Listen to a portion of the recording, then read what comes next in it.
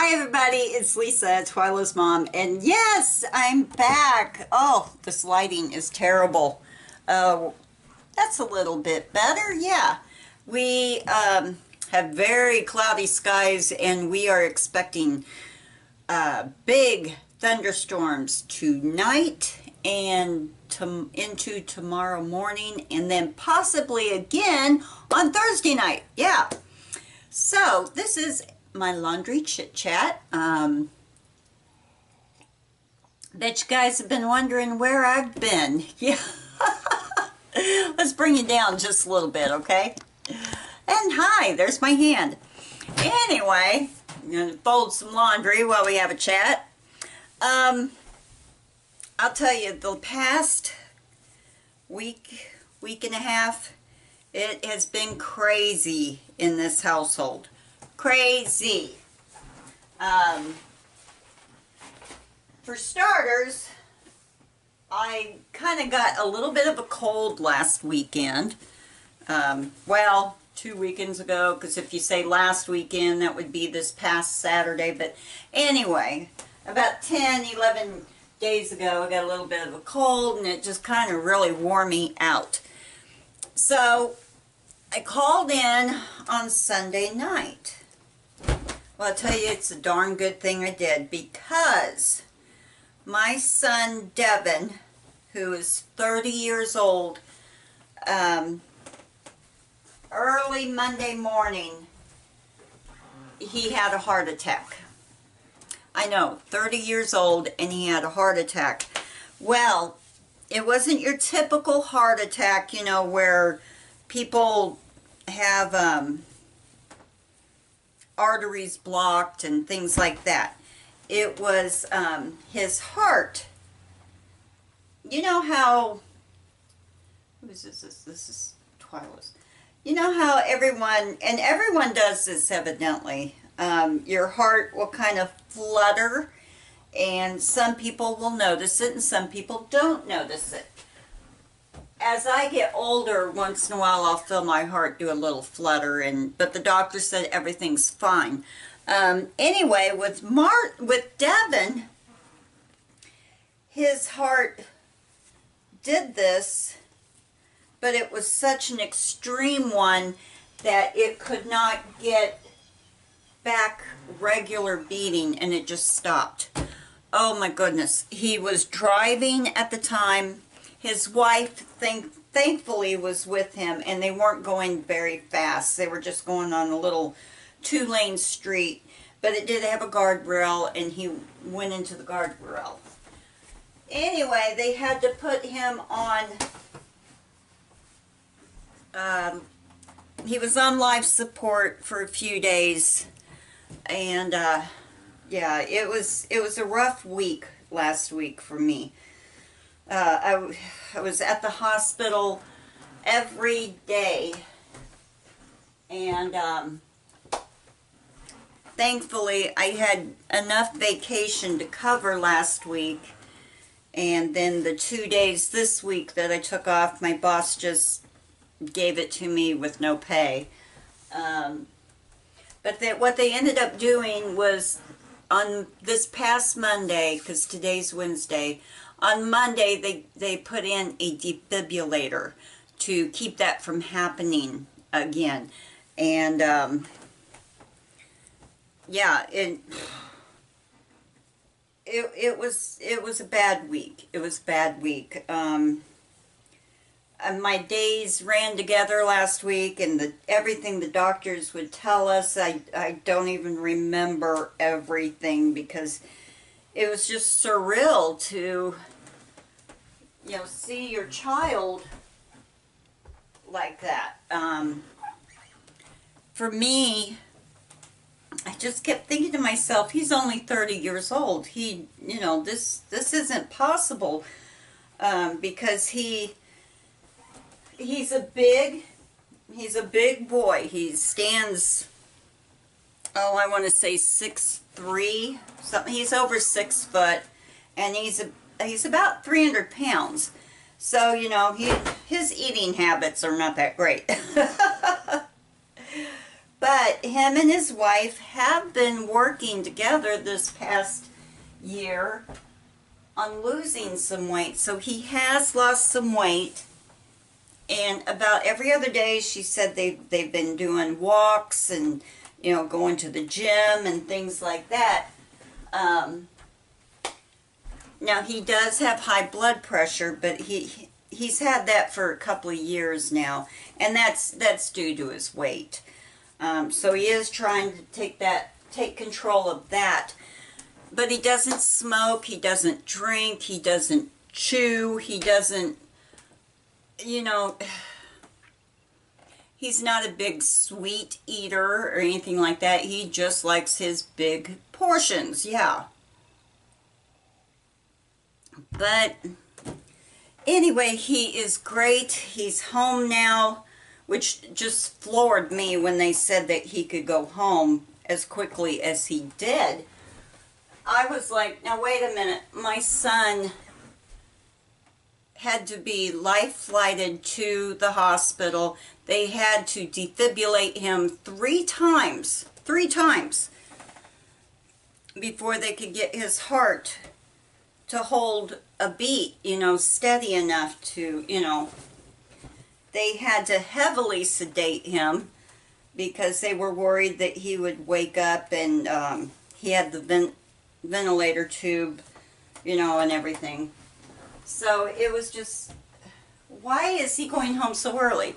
But the doctor was, you know, he's like, he's fine now. The defibrillator did its job. It's doing what it needs to do.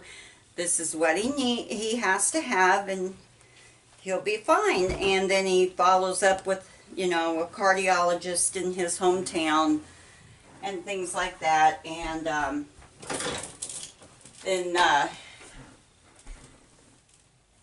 and get on a stricter diet and stuff like that. But because he had no clogged arteries, he has no clogged arteries whatsoever. They said those were fine.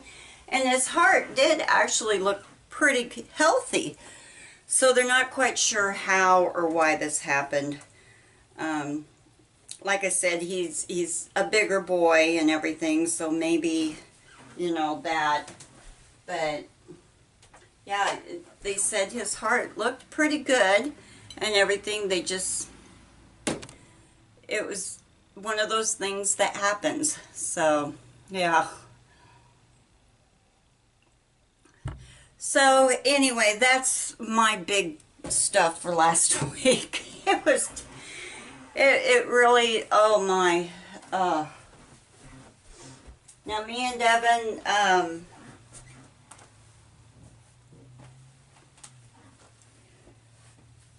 we kind of had a tiff a few years ago, and it kind of put a little bit of a wedge between us, but I think this is kind of what broke the ice to get that wedge, you know, gone. But I'm not going to get into that. Other than that, I do have a couple of happy news. Twyla, we talked a few weeks back about her needing to find an adult doctor and to get her Remicade treatments transferred down here to Clinton. We've gotten all of that done. There's a internal medicine doctor here in Clinton that he doesn't take anyone under the age of 20. But when I explained to his receptionist, you know, we need Twyla to, you know, kind of take her care over because she is 18. I said she's going to be going to school, college and everything, and I need her to kind of not take it over, but, you know, be more like setting up her own doctor's appointments and remembering when her Remicade is due and stuff like that. We need her to start taking the reins, you know, because this is Crohn's disease. She'll have that for the rest of her life. So anyway, she went to the doctor, talked to him, explained to him that, you know, she's 18. Her mom and dad think that she should start, you know, taking over her own health care and things like that. And, but they are concerned about her driving in the city. They don't want her to have to go through that. And because Twyla doesn't really have a lot of issues with her Crohn's disease, as long as her Remicade is where it needs to be and the dosage and everything like that, Twyla is very well with her Crohn's. This doctor said yes. He said, we will see her, we will take her, and we have a consultation meeting at the end of May. And hopefully, cross your fingers that they both click. Twyla likes him and, you know, and everything, because he didn't have to take her. His rule is patients under 20, you know, he does not see. But he decided he would go ahead and take Twyla. So that is, that's a burden lifted off of us, because her Remicade in June will be here in Clinton, because they won't take anyone until they're 18. But her last Remicade is next Friday at the Children's Hospital in the city. And that will probably be the last time we go up there, unless she does have an issue that this new doctor needs to send her somewhere to, you know, be looked at for an MRI or something like that. So, you know, that was really great news. We got that all settled, and yeah, we're very happy. Then our second piece of good news is my husband applied for a new job, and he's been wanting to work at this particular place for a long time, but he just, they either didn't need anybody at the time, or they had too many applications that were in, and he'd get pushed back and everything like that. He got a phone call on Friday while we were visiting our son, and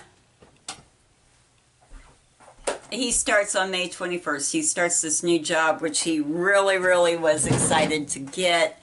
And yeah, so he still had 2 weeks vacation coming to him from his old job. So he went ahead, put in for his 2 weeks vacation, right along with his 2 weeks notice. So it's very, very exciting news, because where he works right now is pretty dirty. It's hot. It's a hard job to have. It's very physically demanding on his knees and his back. So, yeah, we're really, really excited about his new job. But that took up the bulk of my week last week, was Devin. With his heart attack. And it seems so strange saying heart attack, because like I said, he's only 30, but that's what they're calling it, because his heart did stop. But he's home. He went home yesterday. His defibrillator did well overnight. It did what it was supposed to do and everything. You wouldn't have even had known on Sunday when we went up to visit him that anything had happened. I thought I heard a car door. You wouldn't have even known that anything had happened. He was up walking around. He was eating, you know, and everything else. And we're like, gosh, wow, miracles happen. Miracles happen. If his wife hadn't have been with him, we would have lost him. Because she was smart. She put the car in neutral. She got the car under control after he passed out, and she pulled him out of the car, put 911 on speakerphone while she was doing his chest compressions, And yeah, oh, we thank God that Sarah was with him. Another note I would like to say, which this isn't good news, it's kind of sad, but I want us all to give a little prayer for a dear friend that we have here on YouTube. Her name is Virginia. Most of you probably know her. Her channel is vconnor711. She lost her dear sweet Wayne last week. She lost him, and we just all need to send her our love, prayers, thoughts, and everything like that. If you are subscribed to her, maybe go to the last video that she wrote, that she made, or I think her email is on her videos. Just maybe send her a little email or something. And Virginia, we all love you, and we're thinking of you, and we're with you in this hard times and everything. Virginia's had a really rough year. So we need to send her lots of love, lots of hugs, and everything else. So,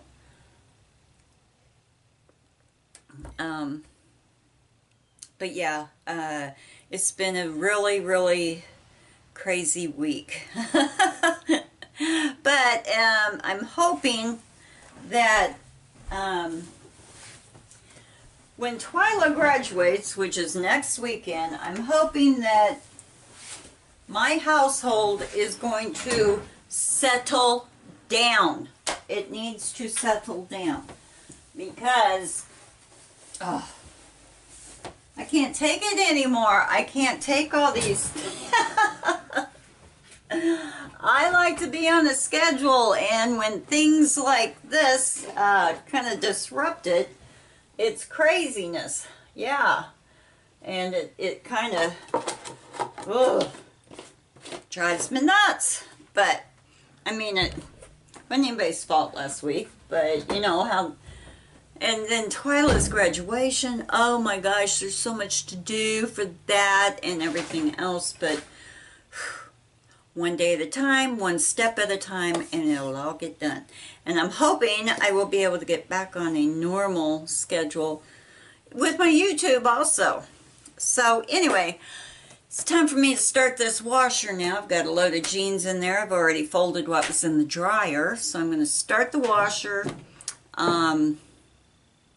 And I think I'm going to get off of here now. Yeah, so thank you, everybody. Diane, thank you for sending me an email and checking on me to find out how it was doing and everything, because I hadn't been on for a while. So thank you, Diane, for that. I've got friend mail. I've got to take care of that. I've got friend mail that 2 packages, I think, that are from Easter. I've got to. Oh, I'm terrible. Ugh. But anyway, I'm going to get off of here. I've rattled on, and that means I'm tired and I need to go to bed, because I did go back to work last night. So, because my baby boy is home safe and sound. So I hope you all have a wonderful day. Don't forget to send Virginia our love, our prayers, and our thoughts. And don't forget to give a thumbs up and leave me a comment. You know I love to hear from each and every one of you. I'll talk to you later. Bye.